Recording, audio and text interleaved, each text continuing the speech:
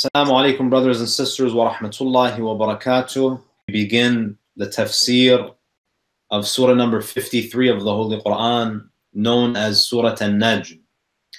Now, before we begin with the first few verses of the surah, I'd like to give you a little bit of background about this chapter. Now, Surah An-Najm, sequentially, in the way that it's laid out in the Quran, it's Surah number 53. However, chronologically, there is a discussion among the Mufassirin of the Quran as to whether it's an early Meccan surah or is it a late Meccan surah. However, when you look at the verses of this surah, if we assume that it was revealed at one time, this surah was revealed shortly after the Mi'raj, because verses 13 to 18 speak about the Holy Prophet's nightly ascension. So we can guess that this surah was during the Meccan period when the Prophet was at an all-time low in the propagation of his message in Mecca. So Allah subhanahu wa ta'ala, in order to boost his morale, he experiences this Mi'raj. Now, the name of the surah, Surah An-Najm, which literally means the star, it takes its name from the first ayah where Allah subhanahu wa ta'ala makes a qasam. He makes an oath. He swears by the star when it sets. Now, some of the commentators say that this was the first surah of the Quran that was recited publicly. You know, if you look at the biography of the Holy Prophet, if you look at the 23 years of his mission, the first 3 years in Mecca, Islam was a private invitation. The Prophet was meeting with people in secret. Then 3 years after the Bi'tha, Allah reveals that famous ayah, وَأَنذِرْ عَشِيرَتَكَ الْأَقْرَبِينَ. Now the Holy Prophet is instructed to invite members of his family and his extended family, his tribe, the Bani Hashim, the clan. So therefore you find that for the first few years, the surahs that were being revealed were only shared with select individuals. They were recited by Rasulullah in private gatherings, in secret. But with Surah An-Najm, some commentators have said that this is the first surah that was recited in a public domain, whereby believers and non-believers are able to hear it. Now, Surah An-Najm is one of the most famous chapters in the Quran. You know, if you look at many of the Qurra, the reciters of Quran, many of those who recite Tajweed, this is a favorite among many of the reciters of the Quran, because Surah An-Najm is unique because of its poetic rhetorical power. You know, there are some verses in the Quran that have less rhythm than others. This surah is unique because the content and the style and the rhythm of the surah is very attractive to the eye. That's why Surah An-Najm is a surah that's very easy to memorize, because it's a surah of exquisite literary beauty. It has 62 verses. Now, you may think that 62 verses means that it's a pretty long surah, but on the contrary, many of the verses of this surah are actually very short. So it's a relatively short surah, but we have 62 verses. Now, if you look at the surah from the beginning to the end, you can divide the surah into 7 main sections. So let me give you a quick overview of Surah An-Najm, and inshallah we'll transition to a more in-depth discussion. So Surah An-Najm has 6 themes or 6 sections. The first is the first few verses, Allah subhanahu wa ta'ala makes an interesting connection between the stars and the revelation of the Holy Quran. Two things that seemingly have nothing in common. Allah subhanahu wa ta'ala swears by the star when it sets, and then Allah has a conversation about the Quran and the credibility of the Holy Prophet. So after swearing by the star and when it sets, Allah initiates a conversation about the Quran. So the commentators say that there is a link, there is an interconnectivity between this qasam, the stars and the revelation of the Quran. So this is the first section. Then the Quran, in the next few verses, Allah subhanahu wa ta'ala, for example, in verses 13 to 18, as I mentioned earlier, Allah speaks about a very mysterious event in the life of the Prophet, known as the Mi'raj. Now this is an event whereby the Holy Prophet sallallahu alaihi wasallam is made to witness some of the spiritual realities, some of the great signs of the kingdom of God's creation. The story of Mi'raj represents the closest encounter between the creator and the created. So the Mi'raj, inshallah, we'll speak more about it. In the second section of the surah, there is a conversation about this unique event, which highlights the spiritual status of the Holy Prophet as a human being, as a servant of God who was able to reach the highest level of proximity to his Lord. He was able to experience God, experience the presence of the divine in a way that no one before him and no one after him will ever experience. Then in the third section of the surah, Allah subhanahu wa ta'ala addresses some of the corrupt beliefs and practices of the pagans. Now, it's important for us to bear in mind that when Allah speaks about corrupt beliefs and corrupt practices, religious beliefs, systems of living, philosophies that are based on whim, we're not only talking about a specific group. Allah subhanahu wa ta'ala is basically criticizing anyone who has a belief or a practice that is not based on rational argument, that's not based on reason, that's based solely on whim and desire. And Allah subhanahu wa ta'ala criticizes the Quraysh for taking angels as deities, for worshipping idols. And there's a discussion about the corrupt beliefs and practices. Then in the fourth section of the surah, Allah subhanahu wa ta'ala speaks about repentance. And the idea here is that no matter how far you stray from the path, no matter how many sins you accumulate, no matter how many times you transgress, no matter how stubborn you were in your past, the door of tawbah is always open. Allah subhanahu wa ta'ala, He doesn't have a grudge against His creation. Allah subhanahu wa ta'ala, the moment someone acknowledges their wrongdoing and wants to return and get back in the good grace of his Lord, Allah says this door is always open. No matter what crime you've committed, the greatest crime is to lose hope in my mercy. And therefore, this door, this gate of Tawbah is always open. Then the fifth theme of the surah, the fifth section, Allah speaks about ma'ad.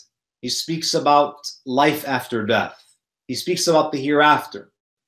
And interestingly, when Allah seeks to prove the existence of the hereafter, He points our attention to the phenomenon of resurrection in this life. So Allah subhanahu wa ta'ala essentially is saying that if you doubt the phenomenon of life after death, look around you. Every moment I am bringing things to life after they have died in dunya, in this life. In the winter time, the vegetation dies, the earth is dead, it's devoid of life. And then that same earth, Allah subhanahu wa ta'ala sends down the rain, the sun begins to shine, the temperature rises, and then you see this same environment, this same habitat that was devoid of any life is now teeming with life. It's now completely occupied by organisms, by vegetation. So Allah says this phenomenon of bringing things back to life is happening before your eyes. So why do you doubt that it will happen after you perish? In the 6th section of this surah, Allah subhanahu wa ta'ala invites us to reflect upon the destruction of former civilizations. You know, brothers and sisters, you know, when we think about where we are as a society, we think about our technological advances. Allah in the Quran frequently mentions Thamud, the people of Ad. He mentions Fir'aun. He mentions the superpowers of the past to teach us that there were superpowers in the past that were destroyed because of their iniquities. The way that you survive as a civilization, it's not through your military, it's not through your technology. When you reach the point of rebellion, when there is total moral decay, Allah subhanahu wa ta'ala says this will inevitably lead to your destruction.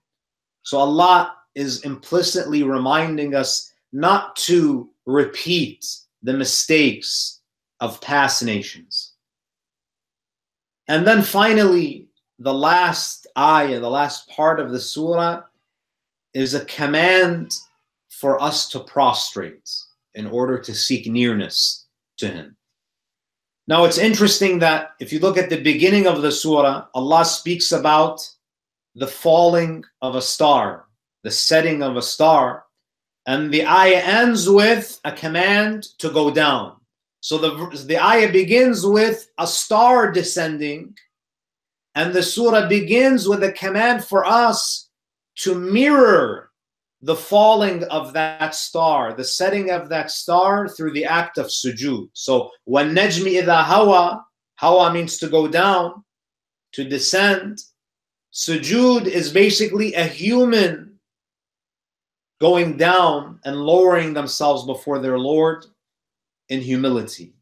Now, there are two ahadith that I'd like to share with you before we begin with the first ayah, where the Ahlul Bayt alayhimus salam, they speak about the worldly benefits of reciting and studying the surah and the spiritual benefits. You see, the beauty of the Quran is that the Quran is Kareem. Kareem can mean noble, and it can also mean generous. The Quran is unique because it's a book that offers you benefit in this life and also benefit in the hereafter. So the benefits that we derive from the Quran can be experienced in dunya even before the akhirah. So there are worldly benefits from the Quran, and there are also spiritual benefits to the Holy Quran. So there's a hadith that says, "Man qara'a Surah Najm," whoever recites Surah Najm, "U'atiya min al-ajri 10 hasanat," whoever recites this surah will receive 10 rewards, بِعَدَدِ مَنْ صَدَّقَ بِمُحَمَّدٍ وَمَنْ جَحَدَ بِهِ. You will receive 10 rewards multiplied by all people who believed in the Holy Prophet and all those who rejected the Holy Prophet. So you see that the idea here is that there is an exponential reward for those who dedicate time to studying this verse. So this is a ukhrawi benefit, a spiritual benefit. Imam al-Sadiq alayhi salam interestingly mentions a dunyawi benefit to reciting Surah An-Najm. He says, "Man kana yudminu qira'ata wan-najm," whoever makes it a habit of reciting Surah An-Najm, fi kulli yawmin or fi kulli layla. Now I have never tried this, but if someone, the Imam alayhi salam says, if someone recites Surah An-Najm daily, you don't miss it. You develop the discipline of reciting this surah every day or every night, meaning it becomes a part of your daily routine. The Imam alayhi salam, he says, "Asha mahmudan bayna an-nas." You will be someone who is praised by people. "Wa kana maghfuran lahu," and God will forgive you your transgressions. So the Imam mentions that you will be praised among people. You will be mahmudan bayna an-nas. You will be forgiven for your sins. وَكَانَ مُحَبَّبًا بَيْنَ النَّاسِ, that you will be beloved to people. Meaning that one of the benefits, one of the worldly benefits of this surah, if it's recited on a daily basis or a nightly basis, is that Allah will make the hearts inclined to you. That you will become someone who is beloved. You know how there's some people, they're just likable. You know, you meet with them, you talk with them, there is a magnetism to them. You want to be around them. You enjoy their presence. The Imam says the one who recites this surah on a regular basis, Allah will give you this gift. You know, all of these things are gifts of Allah subhanahu wa ta'ala. So this is one of the worldly benefits of reciting this surah. Now let us begin with the first ayah. Allah says, وَالنَّجْمِ إِذَا هَوَى, by the star when it sets. Allah subhanahu wa ta'ala is making an oath. And Allah in the Holy Quran, He swears by many things. You know, there are some surahs where Allah swears by the sun. وَالشَّمْسِ وَضُحَاهَا. We also know that Allah swears by the day. وَالْعَصْرِ إِنَّ الْإِنسَانَ لَفِي خُسْرٍ. Allah swears by the night. وَاللَّيْلِ وَالْفَجْرِ. Allah swears by the dawn. Here Allah swears by things that have significance. There's a reason why Allah is swearing by these things. He wants to draw our attention to them. You know, brothers and sisters, it's interesting that Allah swears by, you know, the star, the sun, the day. He swears by these ayat. And it's unfortunate that we live in a time where we are so distracted from the signs in His creation. You know, most of us, we spend our lives looking at the screen on our phones. We're looking at the TV. We're constantly preoccupied with these technological devices, the iPads, the phones, that were totally alienated from God's creation. We're completely disconnected from these ayat. Allah wants us to be connected to His creation, because through His creation we can know Him. وَالنَّجْمِ إِذَا هَوَى. The word Najm has three main usages in the Quran. You know, it's very tempting whenever you see the word Najm to assume that, oh, Allah is talking about stars. However, let me give you a couple of examples where the word Najm is used, but it's not necessarily referring to stars in the generic sense. So, for example, in Surah An-Nahl, Surah 16, ayah number 16, Allah swears by the heavenly stars. So this is an example of the word Najm actually referring to those celestial bodies, the stars in the generic sense, where Allah says, وَعَلَامَاتٍ وَبِالنَّجْمِ هُمْ يَهْتَدُونَ. Allah swears by the stars because the stars are used for guidance. You know, in the past, when people used to, sail the ships, especially at night, when the Arabs used to travel in the open desert at night, they didn't have any maps. They didn't have a compass. Their compass were the stars. So when they are in darkness, they used to look at the stars to give them guidance, to allow them to find their way. So the first usage of the word Najm in the Quran is those celestial bodies that we see when we look at the sky, especially at night. Number two, the word Najm sometimes in the Quran is used to refer to vegetation. For example, in Surah Ar-Rahman, what does Allah say? Surah 55, ayah number 6. وَالنَّجْمُ وَالشَّجَرُ يَسْجُدَانِ. In this ayah, Najm, according to many commentators of the Quran, refers to vegetation without stalks. So you have the vegetation that grows close to the ground, and then you have trees. So Allah is saying vegetation, whether they are without stalks or the trees, they both prostrate to me.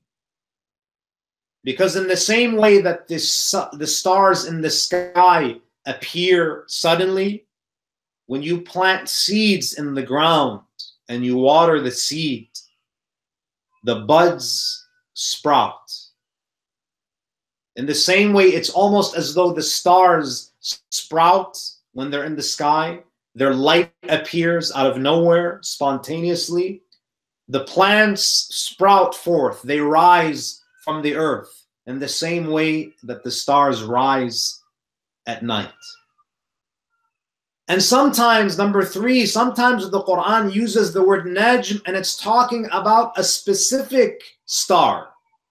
So the first was Najm in its generic sense, a reference to stars in general. Number two, Najm is referring to vegetation that grows low to the ground, that doesn't have bark, that doesn't have a trunk or a stalk.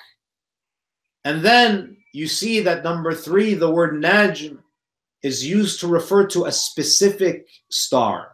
In Surah 86, ayah number 3, what does Allah say? An-Najm Thaqib, the piercing star. And the commentators, they mention that this is a reference to Pleiades, which is a specific star that appears in the night that is much brighter in comparison to the other stars. Now, the most plausible, now in this context, Allah subhanahu wa ta'ala, according to many commentators, is speaking about the heavenly stars. وَالنَّجْمِ إِذَا هَوَى. Now, the word hawa, so this is the literal meaning of Najm, and I'll speak about the esoteric meaning of Najm, because sometimes Allah, in one word, He conveys both. He speaks about the literal star and its setting, and there's also the metaphorical meaning that is intended. So for example, if you look at Surah Ash-Shams, وَالشَّمْسِ وَضُحَاهَا, Allah swears by the sun. It's the source of life. وَالْقَمَرِ إِذَا تَلَاهَا, and Allah then swears by the moon. These are the literal meanings, but there are also esoteric meanings. There are commentators that say وَالشَّمْسِ وَضُحَاهَا is a reference to the Prophet. In the same way, the physical sun gives life to the inhabitants of the earth, the Holy Prophet gives spiritual life to the inhabitants of the earth. His teachings revive and give life to the hearts. وَالْقَمَرِ إِذَا تَلَاهَا. The moon reflects the light of the sun. And the esoteric meaning is that Amirul Mu'mineen Ali ibn Abi Talib alayhi salam reflects the light of Muhammad ibn Abdullah. So when this sun sets, when the Holy Prophet dies, there is the moon, which is a reflection of that prophetic light. So you see that these words also are symbols for important spiritual realities. So I'll speak in a few moments about what is the metaphorical meaning of Najm. But before that, the Quran says, وَالنَّجْمِ إِذَا هَوَى, by the star when it sets. Now in Arabic, you may be familiar with the word hawa. You know, the word hawa means desire. You know, and it doesn't have positive connotations. It usually has negative connotations. So you have hawa, and the present tense verb is yahwa. Hawa, yahwa means desire or to desire. And then we have hawa yahwi, which means to fall, to descend, to set. Now here, obviously, when Najmi idha hawa, it's not talking about desire. It's talking about the setting of the star. Now, some of the commentators of the Quran, they say that Najm here, at least the esoteric meaning, is that the star is a reference to the Quran. In the same way that the stars guide you in times of darkness, the Quran is a book of guidance, and it guides humanity when they are in states of darkness. So in the same way that the Arabs used to look up at the sky to navigate through the desert, or to navigate in the darkness of the night in the sea, the Quran helps us and aids us in navigating through life, through the darkness that we experience in life. Now, stars are heavenly. They're above us. And the Quran is also heavenly. The Quran is heavenly in its essence. It's not a book that was written or authored by people of this dunya, by earthly people. It was a book whose source is heavenly.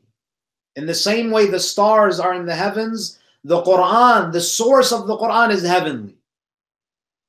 Now, the Arabs, if you look at classical Arabic, the Arabs used the word Najm to refer to anything that appears in progressive installments, something that appears gradually. The Arabs would use the word Najm or Nujum, Najama, meaning something that comes gradually, something that comes in installments. Now, so Allah is speaking about the star, and we said that some commentators say that it's the Quran. The star sets, it descends. You know, stars, they appear and then they descend, they set. If we say that Najm is a reference to the Quran, where is the Quran descending? By the star when it sets. The Quran sets in the heart of the Holy Prophet.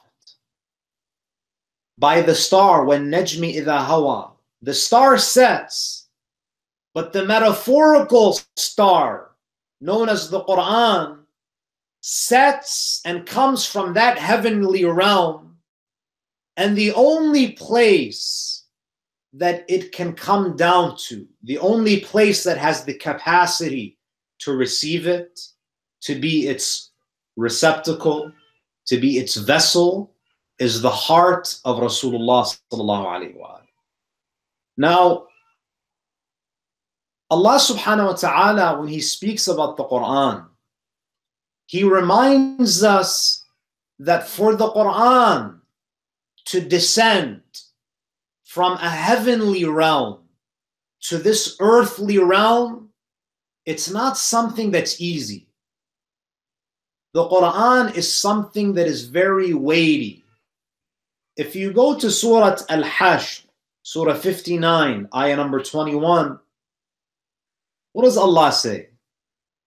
لو أنزلنا هذا القرآن على جبل لرأيته خاشعا متصدعا من خشية الله. Allah in Surah 59, ayah number 21, He illustrates the weight and the magnitude of the Quran, of this message, in the following example. He says, if this Quran were to have been sent down to, if it was sent down upon a mountain. Now, mountains are majestic. Mountains, you know, we imagine them to be powerful. Allah says if the Quran was revealed upon a mountain, the mountain would crumble and it would be humbled. Meaning, the mountain with its size, with its immensity, with its majestic nature, does not have the capacity to hold the weight of the Quran. Which means the heart of the Prophet has more capacity than the mountains. In Surah 73, ayah number 5, Allah tells the Prophet that إِنَّا سَنُلْقِ عَلَيْكَ قَوْلًا ثَقِيلًا. O Muhammad, indeed, we will cast upon you a weighty word. The Quran, brothers and sisters, is the final book. This is the book that is intended to guide all human beings in all parts of the world, in every generation until the day of judgment. And the Prophet has to deliver this message.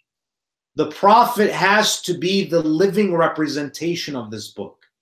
It's a huge responsibility that is placed on the shoulders of the messenger.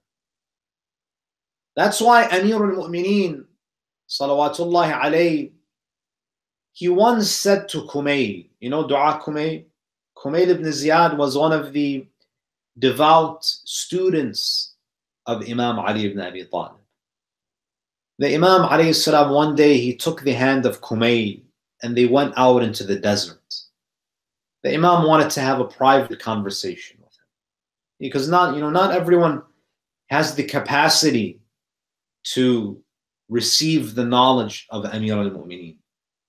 The Imam says, Ya Kumayl, inna hadhihi al-qulub aw'iyah. O Kumayl, these hearts are receptacles. They are vessels. فَخَيْرُهَا أَوْعَاهَا. The best hearts are the ones that are the biggest vessels, that have the most potential, that have the most capacity to receive knowledge. But the question is, how do we increase our capacity? The way we increase it is that we avoid sin. We obey Allah. Because when you submit to God, the heart opens. Rabbi shrah li sadri. Oh Allah, expand my heart. This was the dua of Musa. You have to make dua for these things, brothers and sisters. You know, dunya, most of the time when we make dua, we pray for what? We pray for dunyawi things. We pray for material things. Dunya is something that's insignificant because Allah gives it to even His enemies. But inshirahu sadr is something that He gives to Musa.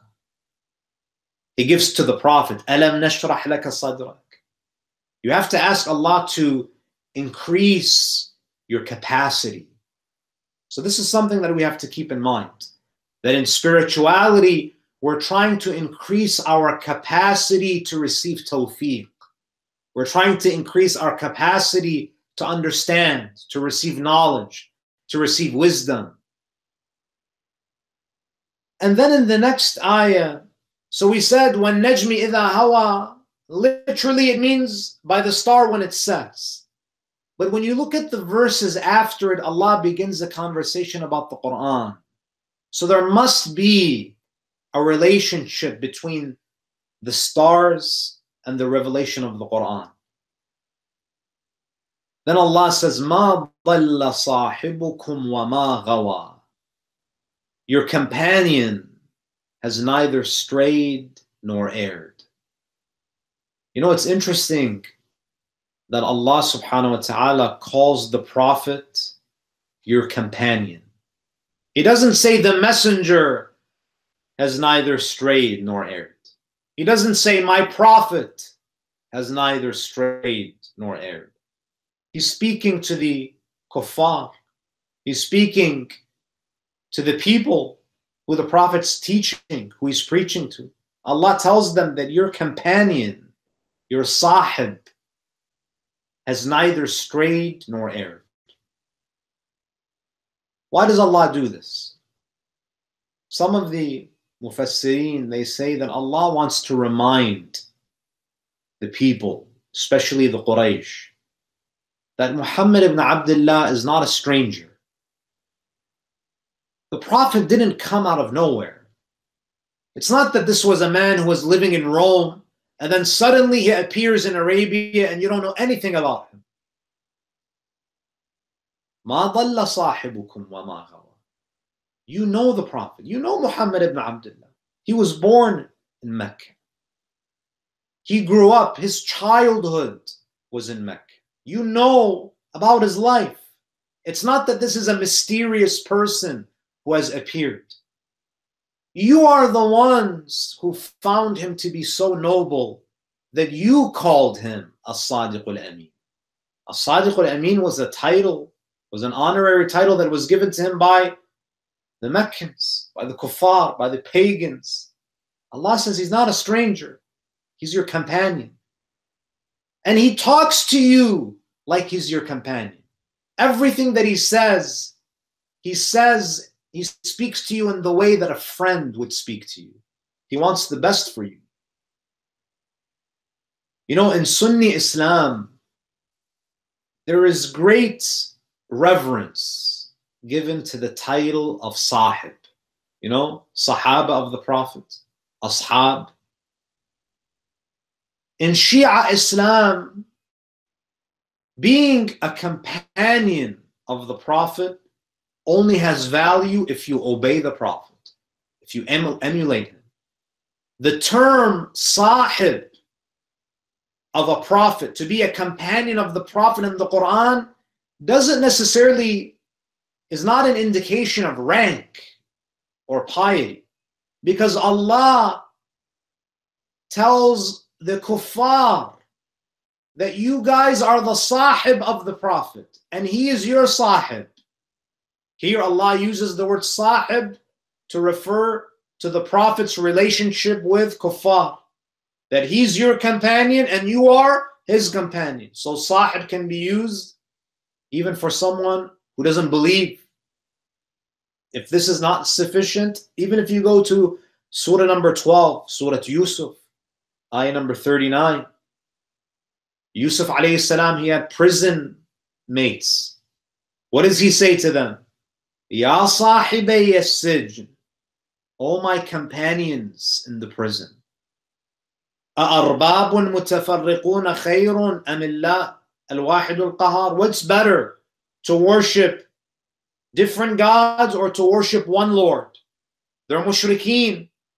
And Yusuf calls him my companions in the prison. Allah could have used any word, but Allah is trying to show us that companionship does not denote merit. If you go to Surah 68, verse 48, Allah calls Yunus, the sahib of the whale. So Allah says, فَاصْبِرْ لِحُكْمِ رَبِّكَ وَلَا تَكُنْ كَصَاحِبِ الْحُوتِ. Do not be like the companion of the whale. So Allah uses the word sahib to describe a relationship between a human being and an animal. So from a Quranic perspective, sahib does not denote merit. It describes a relationship.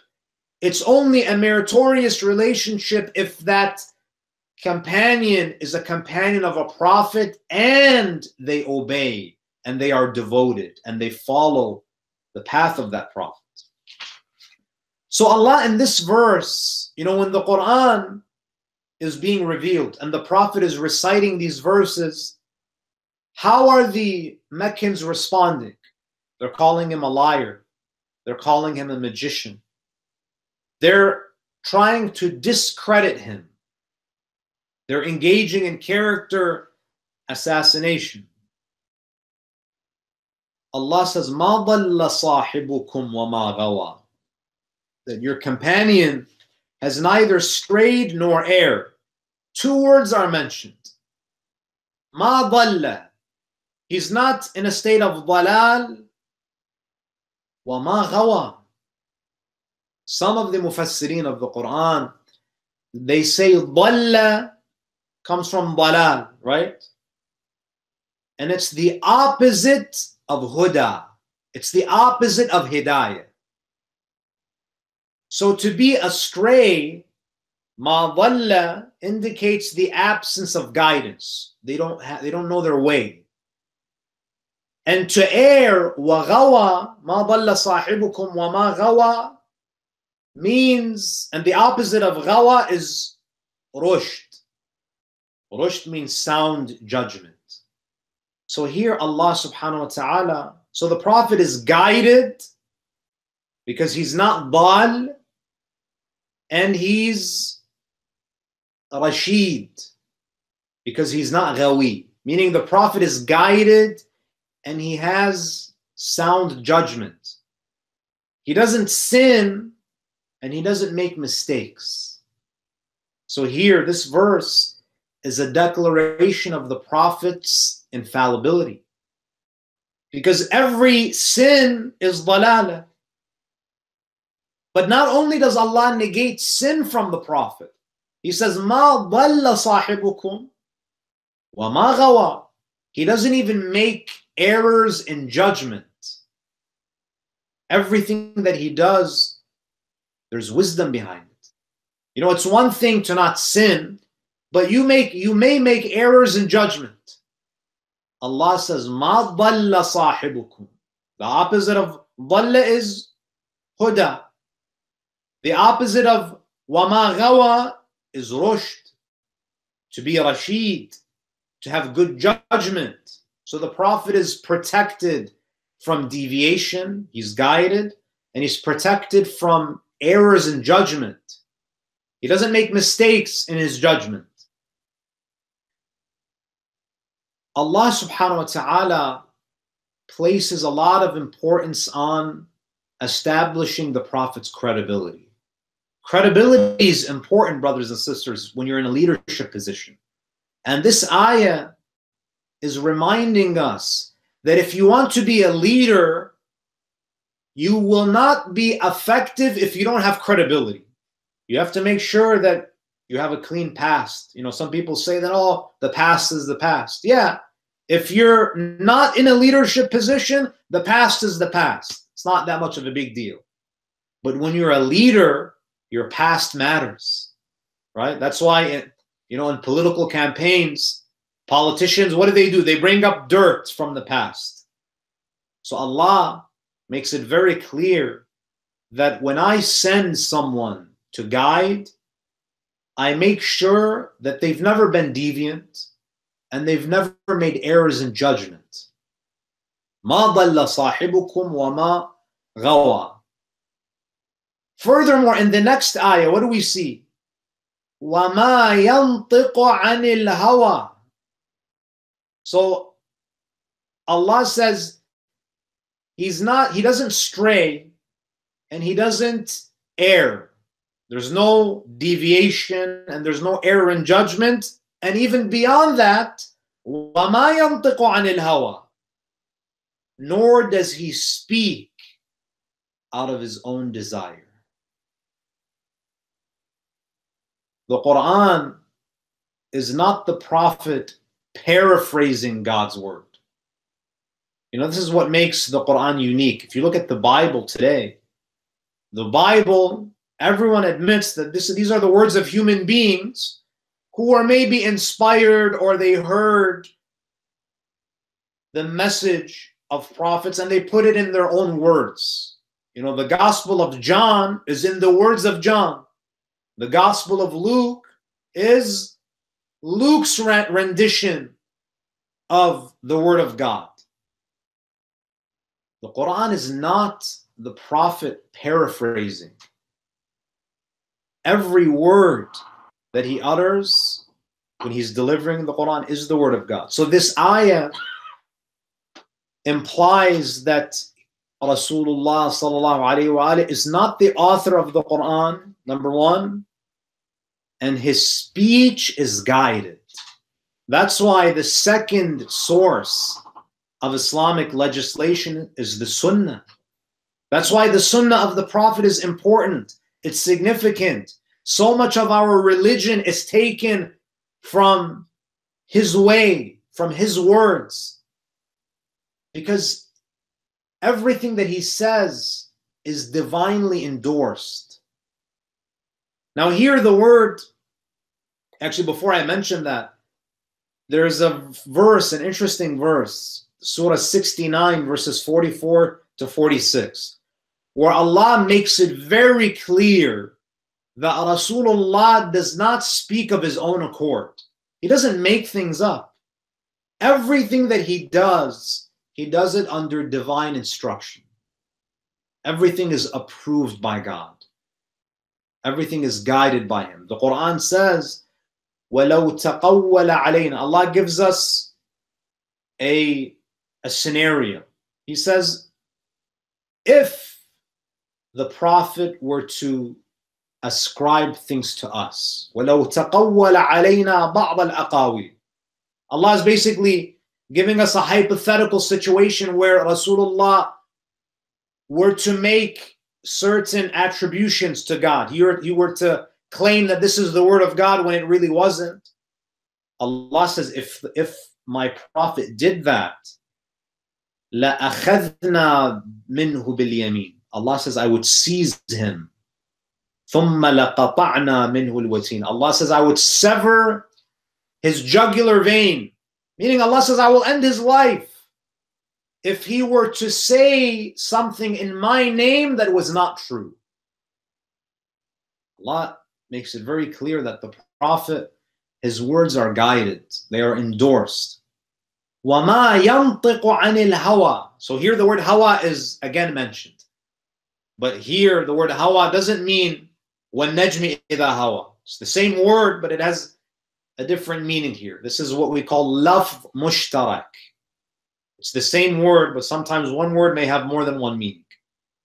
The word hawa here means desire. Hawa is an important Quranic concept, my dear brothers and sisters. When you look throughout the Quran, hawa is often placed in direct opposition to guidance and truth. So if you think of a spectrum, you have haqq, you have huda, and then on the other side of the spectrum is what? Ittiba'ul hawa, following desires, following whims. And this is why the Prophet is worthy of being followed and emulated. His speech is guided, and he does not follow his desires. You know, this is why someone like him is chosen to guide humankind. Because he has control over his desires. He has control over his nafs. This is a very important aspect of the life of the Prophet. Allah doesn't just appoint someone to just deliver the message and that's it. The Prophet is not a mailman. He has to personify. He has to embody the message. Therefore, he cannot be someone who doesn't have full control over his soul. You know, you and I, sometimes our aql conquers our nafs. Sometimes we have control over our desires. And there are other times when our desires overcome us. But the Prophet, he always has full control of his hawa, of his desires. You know, there's a beautiful saying in Nahj al-Balagha, saying number 286 in the copy that I have, and it might be in the 400s in the English edition, where Imam Amir al-Mu'mineen, he seems to be nostalgic. He thinks of someone who was very close to him who passed away. Maybe Salman al-Farisi, maybe Abu Dhar. The Imam says, كَانَ لِي فِيمَا مَضَى أَخٌ فِي اللَّهِ. The Imam is reflecting on the life of a friend that he had. Again, presumably, Abu Dhar, Salman, one of these close companions. And then the Imam says why this person was so dear to him. You know, when you hear about someone who Imam Ali alayhi salam loved, you have to ask, what quality did this person have that he became so beloved to the Imam that the Imam calls him my brother in faith. The Imam says, وَكَانَ يُعْظِمُهُ فِي عَيْنِ صِغَرُ الدُّنْيَا فِي عَيْنِ. The Imam says, what made him so great in my eyes was that the dunya was small in his eyes. The dunya was insignificant. And then he begins to name and speak about some of his qualities until he says, he mentions one quality, إِذَا بَدَأَهُ أَمْرًا. This person that Imam Amir al-Mu'mineen admires, he says, and whenever he was confronted with a decision, نظر أيهما أقرب إلى الهوى فيخالف. Whenever he was confronted by a choice, by a decision, he would see which one is his desire more inclined to, his nafs is more inclined to it, and he would do the opposite. He would go against his hawa, his desires. This is what made him admirable in the eyes of Ali ibn Abi Talib. When Allah says, وَمَا يَنْطِقُ عَنِ الْهَوَى, this is what makes Rasulullah so great. He's not a slave of his desires. He's a free man. He's a liberated human being. He's an enlightened human being. Allah says, وَأَمَّا مَنْ خَافَ مَقَامَ رَبِّهِ وَنَهَى النَّفْسَ عَنِ الْهَوَى فَإِنَّ الْجَنَّةَ هِيَ الْمَأْوَى. Look at the reward that Allah has assigned to the one who goes against these lowly desires. Allah says, Jannah is reserved for you. It's a huge reward because it's not something that's easy. There are many people that pray. There are many people that fast. There are many people that go to Hajj. But how many people have the discipline to go against their nafs? How many people have the ability to not always succumb to their desires? Now, وَمَا يَنْطِقُ عَنِ الْهَوَى, and then Allah says what? إِنْ هُوَ إِلَّا وَحْيٌ يُوحَى. He speaks only inspired revelation. Now the Prophet ﷺ, obviously he was not the first one to receive wahy. He's not the first prophet to receive revelation. If you go to Surah An-Nisa, verses 163 and 164, Allah gives us a long list of prophets who were recipients of revelation. Inna awhayna ilayk. O Muhammad, we have given you wahy. We have given you revelation. Kama awhayna ila Nuh. Just as we revealed to Nuh. وَالنَّبِيِّينَ مِن بَعْدِ, and the prophets who came after him. وَأَوْحَيْنَا إِلَىٰ إِبْرَاهِيمَ, we revealed to Ibrahim, وَإِسْمَاعِيل وَإِسْحَاقَ وَيَعْقُوب, and then Allah mentions all of these prophets. Revelation is not a new phenomenon. But the question here is, what is the method of revelation? How does that heavenly entity known as the Quran transition from its status in the heavens, and how does it transfer to this earthly world? What is the mechanism of wahi? You know, just like when the surah began, when Najm idha hawa, by the star when it sets. Now we know how these physical stars set. But how does the Quran, what is the mechanism of the descent of the Quran? How does the Quran descend into this lowly world? Because dunya is the lowest level of existence. How does something as lofty as the Quran come down into this realm? It comes down in 3 different stages, 3 different phases. So this is with respect to the Quran. Because if you look at the ahadith, it seems that there are 3 main phases that it has to go through until it reaches alamud dunya. The first stage deals with matters that happen in a realm that is beyond our comprehension. Allah subhanahu wa ta'ala in Surah Al-Buruj, what does he say in verses 21 and 22? بَلْ هُوَ قُرْآنٌ مَجِيدٌ فِي لَوْحٍ مَحْفُوظٍ. Allah tells us that this Quran is it represents the knowledge of God, the wisdom of God. It is first placed in what the Quran calls a guarded tablet. Now again, Allah is using language that the 7th century Arab can understand. What is this lawh mahfuz? Some narrations mention that it is a tablet. It is something that holds all of the knowledge of all of the events that will unfold until the end of time. It's not accessible. That's why the Quran says it's mahfuz. So the Quran is where, in the first stage, fi lawhim mahfuz. At that level, no one has access to the Quran. The Quran still is not within the reach of makhluk. بل هو قرآن مجيد في لوح محفوظ. Then the second stage. So again, this first stage, we don't really understand what that is. But the Quran says that there's something called lawh mahfuz, a guarded tablet.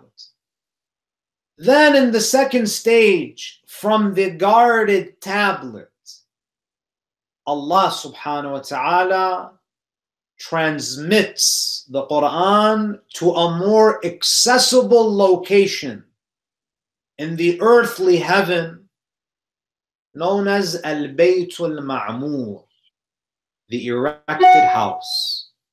Now,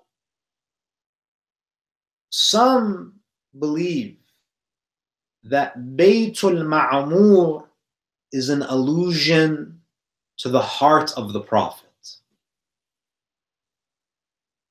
So what does that mean?